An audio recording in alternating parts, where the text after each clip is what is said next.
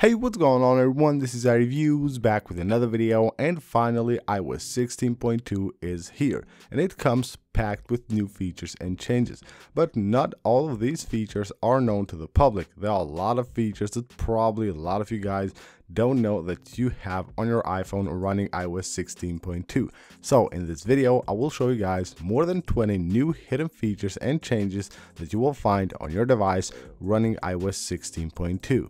Now before we get started, just want to ask you guys for a really quick favor. Most of you guys that currently watch my videos are not yet subscribed to the channel. So if you enjoy the videos and you want to see more of those, please make sure to subscribe. It really helps the channel a lot.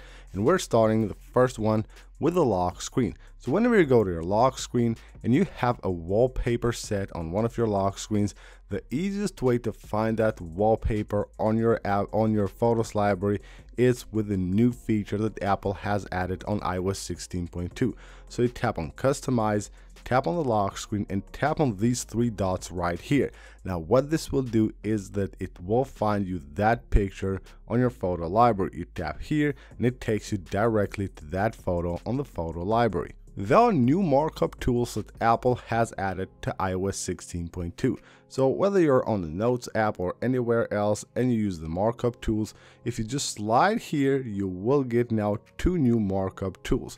So right here, if you take a look at these, you can see they look just like normal, just like the previous ones. But you will have to actually slide here and you will get more tools to mark up. As you probably know, with iOS 16, when you're searching for something on the Spotlight search, the results will actually be saved so you can have quick access to them whenever you want to. And you probably know you can actually swipe on one of them to clear them just like this. But with iOS 16.2, you can also 3D touch on one of them and it will give you the option to actually clear all the recent searches at once. There are new actions for the battery on the Shortcuts app. So if you search for get battery status, now we can also get the battery level, but also is charging or is connected to a charger. So you will have two more options, not just the level or battery, but you can get the status whether the device is charging or not and whether it is connected to a charger right here. With iOS 16.2, now you can report incorrect visual lookups. So that is the feature that you get on the Photos app when you have a picture of something, maybe an animal or a bird or whatever that is, and you will have here the visual lookup feature.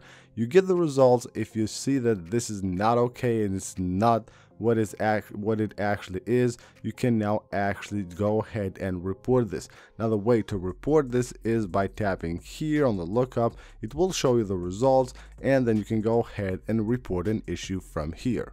There is a new feature on the notification center as well. So when you go to your notification center, when you have your device unlocked, whether you go from the home screen or you're within an app and you bring down the notification center, now it shows you the new notifications, but also the older notifications as well. Now, while you're on the lock screen, of course, it won't show the older notifications. You will have still to swipe up here to show them, but when you pull down the notification center from the home screen or any other app, it will also show you the older notifications that you currently have. Now this right here is one of my favorite new features of iOS 16.2. When you go to the weather forecast, you will have the hourly forecast here and then you have the forecast for the next 10 days. I can tap on any of these 10 days and show here the weather forecast by minute, not by hour like it used to be on iOS 16.1. It's actually now by minute. So you can just drag like this and you can see it will show you the weather forecast by minute for any city that you want. Not just the temperature, you can tap here. You can actually switch to other things like the UV index maybe, or maybe humidity, visibility, pressure, anything you want. Wind, right here, go ahead and also see the wind right here by minute, not by hour, even by minute. On the lock screen of your iOS 16.2 device, now you will have another new stocks widget for your lock screen. So this is the widget right here. It's the bigger one. Now it has basically the symbol right there and it has the chart as well. So that actually looks really cool. So if you use the stocks widget on your lock screen, you know that now you have a brand new widget that you can add, which is the bigger one. When on the lock screen of your iOS 16.2 device and you have one of your focus modes turned on, now you will have to press and hold to bring up the focus modes menu so you can turn it off from here, or maybe just change to another focus mode. Previously you could just tap on the focus here and it would open it. Now it won't do that. You will have to actually press and hold. Now here is another really good feature of iOS 16.2. Whenever you have your device connected to your car and you're playing music, you will now get that little car icon right there on the music player on your lock screen. It will do the same for the control center as well. Previously, it wouldn't mind whether you have it just connected to a speaker or to your car. It would just show a speaker right there. Now it shows actually a car icon. If you use the Stocks app of iOS, you will have now new options here. By tapping on the 3D dots right there, you will have more options. You can actually now sort the watch lists manually or by price change or market cap or symbol or name. You will have a few different options right here, allowing you to sort your lists any way you like. With iOS 16.2, now you will have the ability to actually provide feedback for an unintentional SOS call. Now this is what you will see right here. So you can see if you did make an SOS call by accident, you can now actually report it from here. A very nice feature to have. Of course, SOS calls are always really important, and no one should actually make calls without having actually the need to make them. So if you by accident make one, then go ahead and of course report it using this new iOS 16.2 feature. Another thing you can now report is that you can report concerns for lyrics on the Music app. So if you use the Apple Music apps and use lyrics, now you can actually report an issue with the lyrics of any song that you're listening to. Whether the lyrics are incorrect or they're missing something, you can just go ahead and just report them from here. And this right here is pretty cool. Lyrics on songs with two different artists will be lined up like this. So you will have one artist on the left side here, just like you see in this example. Then you will have the other artist on the other side right there. This is really cool. A very nice touch to the lyrics feature on iOS 16.2. And now with iOS 16.2, you will have your favorite artists on the Music app on a list view. Previously you had a grid view. This is much better. So if you use Apple Music, I use Spotify. If you use Apple Music, then this is the new list view that you will get on your favorite artists.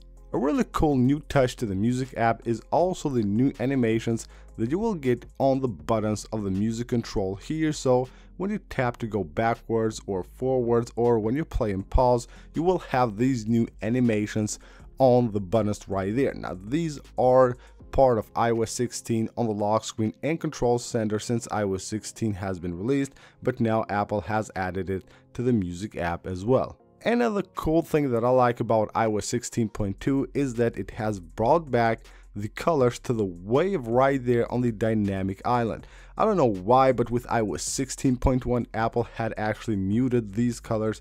Now they're back and they look much better.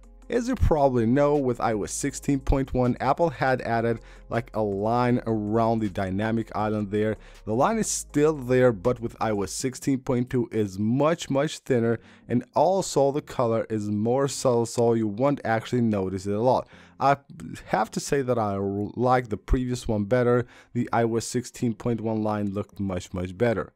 And once again, Apple has made another change on the update section on the settings app. So whenever you go to software update and you have your device up to date, it will say iOS 16.2 iOS is up to date. They have unbolded the text again. And this right here is pretty cool. Head on to settings, Siri and search, and you will have a new option here. When you go to Siri responses, you will have the ability to actually turn on prefer silent responses. So whenever you just ask something from Siri, you get a silent response, basically a text, just in case you're connected to a car or maybe you're using your headphones, then it will actually give you a spoken response. And last but not least, we're talking about the Messages app. Now, according to Apple and the release notes for iOS 16.2, there has been an improvement on the Messages app search. So when you go to Messages, you can now search things like just like you would do on the Photos app. So you can search for maybe attachments, photos you have sent or received. Basically, it's search for things like cars, dogs, or whatever you know that's on the photo. Well, I have tried it. It works sometimes it doesn't work that good. This might be like a server-based problem, so hopefully that will get better.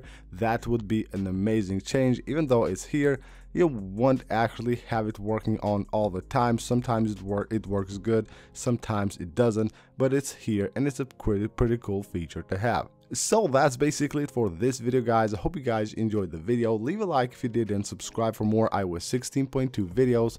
I'll see you guys on the next one.